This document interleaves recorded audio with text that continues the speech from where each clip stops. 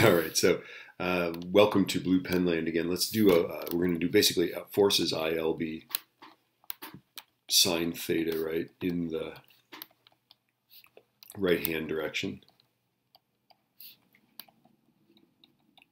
That's the name of the game here. So to figure out, to solve things with forces and magnetic fields and wires, right? But let me just show you that it's possible to give you an angle that you don't put into here, right? You got to think about this.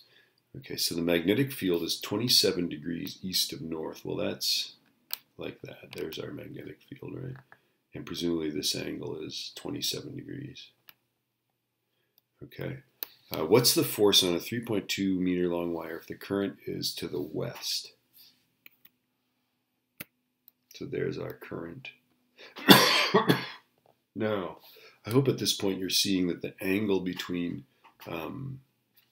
the current and the magnetic field is not 27. It's actually 90 plus 27. Do we see that? This is 27 degrees, but this angle here, this guy, is 90. So theta is 90 plus 27 is 117 degrees, okay? So just draw a picture of it and then figure it out from there, right? And then the rest of this is pretty simple. We're just going to go force is ILB sine theta. So we're trying to find the force. The force is, what's our current? 5 amps times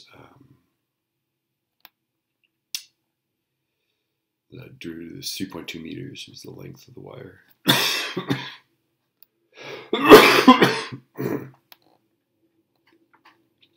And then the magnetic field is 0.15 teslas.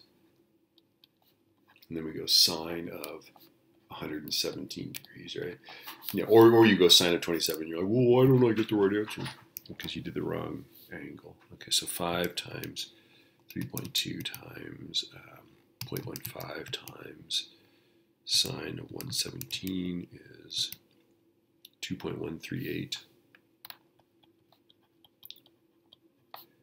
newtons, right? Now the question is, how do we figure out the direction? Well, I'll go index finger this way, right? Middle finger this way, okay? And if I go index finger that way and middle finger this way, okay? Remember, you can't put your middle finger behind your index finger. It's got to be in front of it, right? Okay, so my thumb is now pointing into that page, right?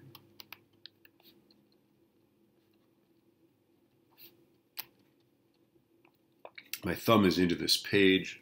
Into this page is interpreted with a map problem as vertically downward.